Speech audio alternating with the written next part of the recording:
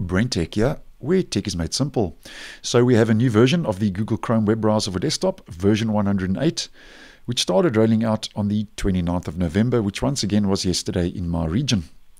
Now version 108, which is the latest stable release, brings and introduces a couple of new features to the browser, and also is a very important security update as it fixes and addresses 28 different and various security issues in the desktop browser. Now, regarding the new features, before we have a quick look at the security updates, I would consider the new energy saver mode to be the key highlight, which has started rolling out now in Chrome version 108. And I actually posted on the performance page and the memory saver and the energy saver mode when it was still being tested in Chrome Canary. But just to do a quick recap for the purpose of this video.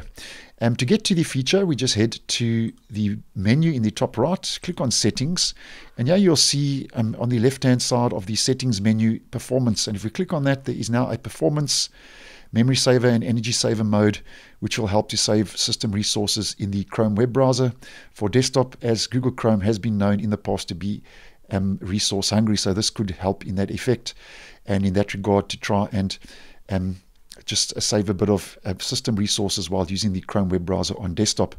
Now currently this is on a controlled rollout, as I'm only seeing this new feature on my Windows 11 device after updating, and not my Windows 10 device. And just to do a quick recap, when it comes to the memory saver, this is toggled on by default, and it says in the description, when on, Chrome frees up memory from inactive tabs. So it's very similar to the sleeping tabs found in the Microsoft Edge web browser for desktop. It carries on to say this gives active tabs and other tabs more computer resources and keeps Chrome fast. Your inactive tabs automatically become active again when you go back to them. And yeah, you can also keep certain sites active, and you can add those to a list that you don't want those sites to go to sleep, so to speak, and keep those sites active. Then we get to the power menu, energy saver, which is also toggled on by default. The description reads, when on, Chrome conserves battery power by limiting background activity and visual effects, such as smooth scrolling and video frame rates. And yeah, the default setting is turn on only when my battery is at 20% or lower. I've got it set to turn on when my computer is unplugged. Now, if you are not seeing the new performance section with the memory saver and the energy saver mode in version 108 after upgrading, you can enable this feature using an experimental flag in the stable version now. And to do this, we just head to the Omnibox, the address bar, and we enter chrome://flags. And in the search, just type in battery saver, and that will bring up the relevant flag, which is called enable the battery saver mode feature in the settings. And the description for the flag reads, when enabled, shows the battery section in the performance settings page as mentioned. And then you would just change that to enabled, and then you would have to restart Google Chrome version 108 to apply that flag, and then you will get that performance, memory saver, energy saver mode in Google Chrome if you're not seeing it enabled by default after updating. So that's the new performance section with the memory saver and energy saver mode now rolling out in Google Chrome version 108.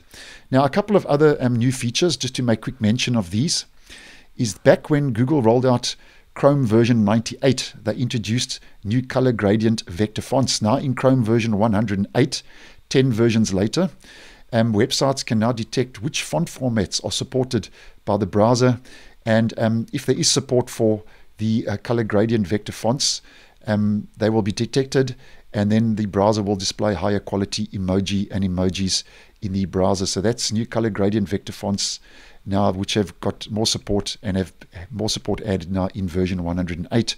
Now, if you are using Chrome on Android and a mobile device, there's also now options to resize virtual keyboards. And another update that's rolled out for Chrome on Android, if you're interested, is that there is a new redesigned Omnibox now for Material Design 3. So there's a bit of Material U designs rolling out now for the Omnibox for Chrome on Android. Now, over and above that, just as mentioned, that's just a couple of the new features. If we just head to the platform status page, for Chrome version 108, it lists mainly behind the scenes changes, so to speak, that would mainly be of interest and affect web developers. So I've just kind of mentioned a couple of the key highlights for you today in this video that most home users would be interested in. But what I'll do is I'll leave a link to the description to this Chrome platform status. So if you are interested, you can just come up and check a little bit more in depth as to some of those behind the scenes and under the hood changes that Google has rolled out for version 108, mainly for developers if you are interested. Now, just to head over and mention now the all-important security updates that have rolled out for Google Chrome version 108. There are a total of 28 security fixes, so it's very important to double check that your browser is up to date, and we head to the menu Help about Google Chrome to do this. And the latest version and build after this update has been applied is 108.0.5359.72, and this is now the latest stable release that you need to have the new features that I've mentioned in this video and to receive these all-important 28 security fixes. Now, just to mention these security fixes, there are a total of 28, and there are 8 high-risk severity vulnerabilities that have been addressed, and high risk is your second after a critical vulnerability. So very important to double-check that your browser is up to date as mentioned. Then just to mention the high-risk vulnerabilities, those are mainly use after free, which is a common exploit in the Chromium-based web browsers, but there are a couple of type confusion in V8. There's a use after free in camera, so that's affecting the camera. Out of bounds right in Lacrosse, use after free in extensions, so that's a vulnerability affecting extensions. Use after free in Mojo, use after free in audio, so that's a vulnerability affecting the audio in the browser. Use after free in Mojo, and the last high risk vulnerability used after free in Forms. And then we've got a couple of medium flaws and then a couple of low, and mainly 8 high risk vulnerabilities have been addressed, 28 security vulnerabilities in total. So just double check your browser is up to date, as this is a very important security update that has rolled out. Now, if you are interested, the next stable release, Chrome version 109, will be made available next month on the 10th of January 2023. So this will be the first version of Chrome rolling out in the new year, next year, 2023, if you are interested.